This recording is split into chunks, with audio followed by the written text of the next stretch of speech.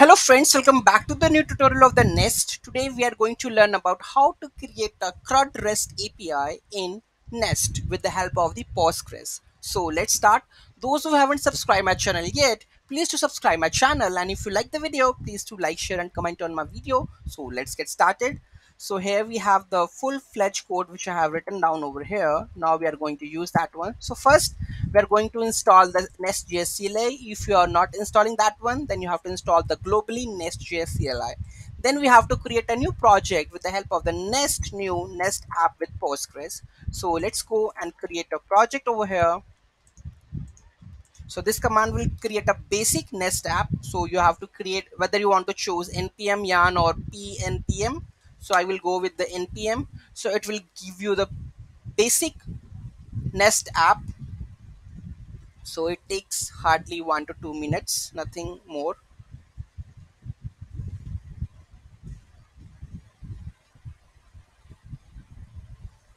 These are the default files that is coming with the Nest app.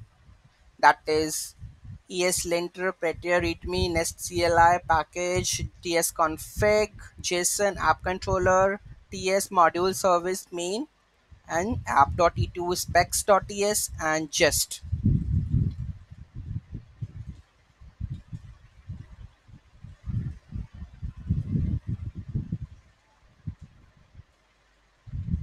Meantime, we should open the Postgres, that is pgadmin.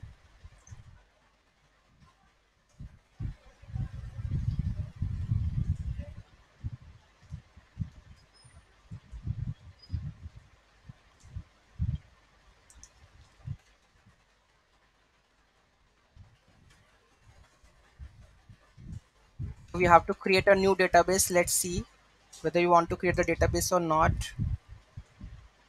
Is it done? Yes, it is done. Okay, so we have to go with the cd nest app with Postgres. Copy and go to that folder. Done. Let's open it via code, VS Code. Okay, so let's create the files.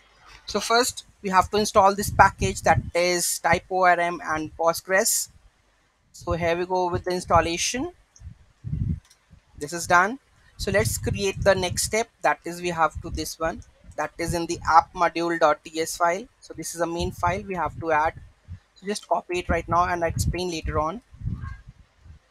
Then we have a app module.ts source app module.ts where we have all the configurations. Next we have to go with the next one, that is we have to create a new folder in the source that names is entities. So we have to create a new folder whose name is entities, and create a new file over here,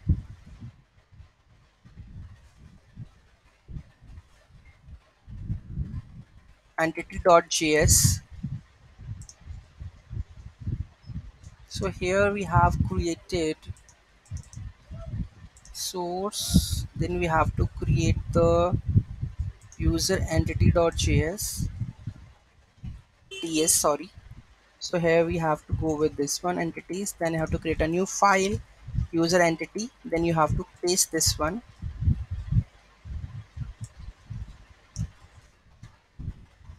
Okay, this is done. Next we have to create a new folder whose name is controllers. So let's create the controllers. So here we have to click this one and then go to source and create a new folder, controllers, and here we have to create a new file named usercontroller.ts. So let's copy and add this one.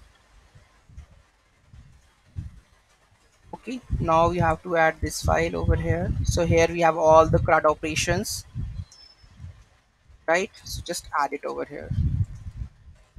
And here we are getting any issue. So for right now we are going to just omit this one.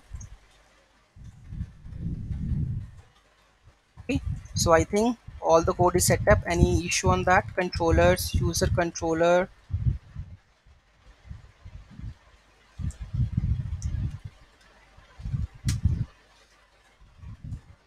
Let's see, controllers, then we have a user controller. Now it's okay. Okay, let's run the command npm start and let's check. Okay, so one thing which we haven't configured, that is the database. So let's configure that one. So here we have the app module.ts. Okay, so Postgres, your data username, I guess Postgres.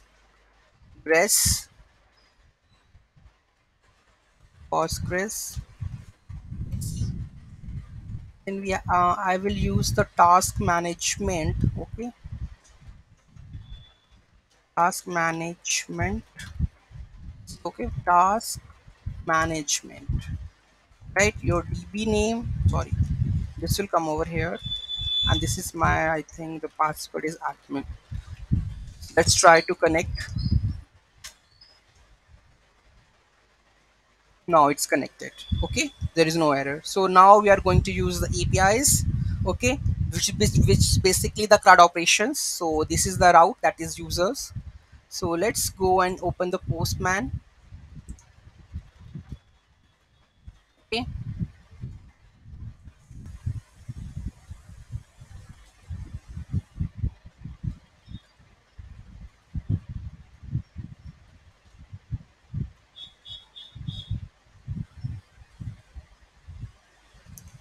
so first route is, let's see the first route, that is the post. So that's, we have the users. Okay, then we have to post that one. So let's check and add users body name.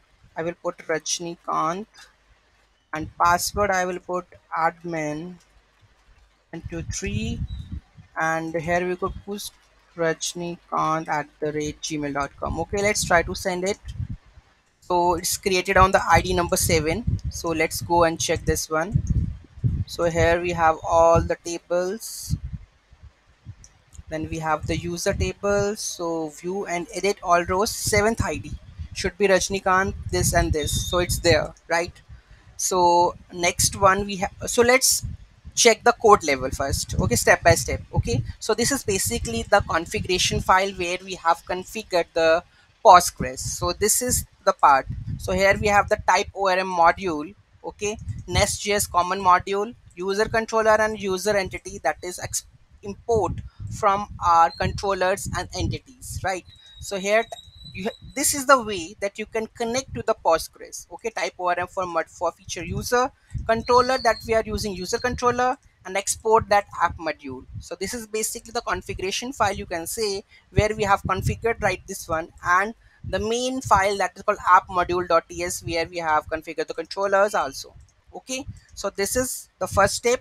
Okay, now we have created the controllers and entities for the database part. So we have the ID, name, email, and the password. So when it runs, it automatically creates ID, name, and the email password with the name user into your database. Okay, so it will generate that one table into your database with the help of Postgres. Done. Next we have a user controller where we have written all the logic for add, update, delete, or add update, delete, or create, right? So basically this is basically the NestJS common controller: get, post, put, delete, body, and params. Okay, entity, user entity, we have taken it, imported from the entities part. Okay, so first part, here we have the export the class user. So controller name is users. Okay, inject the repository, that is user. Private read only user repository. Okay, so this is basically the constructor. So these are the methods: the get one, then get by ID, user ID. So the next one, that is create user, that is a post request. Okay, so these are the logics: create user. Okay, the here we are expecting the user params and user repository, we are going to save that one. Okay, then we have update user, then delete user. So first we have done the create user, which we have already created. So async create user at the rate body user, and the promise user we have written, and here just this is normal function to save the user, whatever the data comes from the user. Okay, just save it and save into the database. Next we have to get it. Now we have to get it by the user ID. So the command, what it says, the API request, that is user slash ID. So I want to get the record of the 7. So just whether it's to be a post or get, that is the get request. Okay, so if I go to the postman and make the get request over here, and here I want to record of the 7 and just send it. What it says,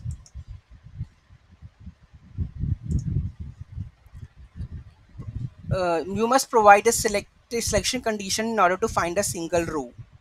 You must provide a selection conditions in order to find the single row. Let me check. That is the users. If I just write the users under get API, so what had happens? We'll give the list of the all the users that we have created. So that is okay. And where the logic we have written down over here. So here we have the find all the users. Okay, so it will return all the repository data what we have. Okay, then we have the find user by ID. Okay, then we will check this one, find one. So let's check the what ID it's coming up. Console.log, but the ID is ID. Let's restart this one,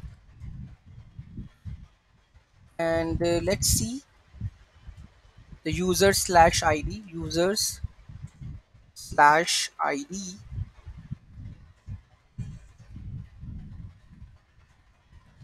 7. Error, you must provide the condition in order to find the single row. I think we are facing this issue. Let me check this one. Okay, so now you can see that we are successfully able to get the user ID, whether it's to be get from the 8 also. So 8 is not there, 6 is there. So we get all the records from here right now, right?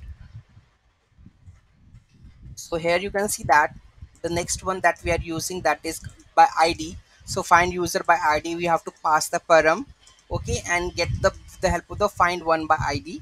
Okay, next this is first we get the all the users, then find by ID we have done, then we have already created the user also.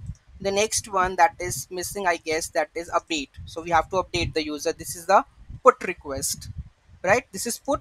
So make the put request over here. So get to be make the put request, and I want to update the row 7. And here I can pass it, name should be 1234, and the email should be 12345, right? Just send it, and it's getting some error. So what exactly is it? It is provide a selection to the single row. Again the same error is coming where it is. So let's see. So where update, so maybe find one by ID we should use. Okay, let's see. Let's rerun this one. Let's try to update this one. Send.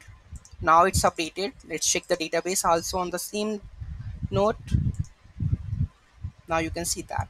So this is basically the full-fledged CRUD REST API with the help of the Postgres. Any doubt, any query in that, just let me know in the comment section. This is basically simple one. Okay, this is basically the simplest part that we have shown us. Entities I have already showed you. Okay, so these are the entities. Then we have done the app modules. Now these three files, controllers, user, entities, and this one. Or making, you can use the app.service also, because I this is totally a simple one. Okay, so I have used it here. You can also use a service over here to create a logic over there, right? Okay, so this is the CRUD operations in with the help of the Postgres. Any doubt, any query in that, let me know in the comment section. Thank you so much for watching this video. Have a great day.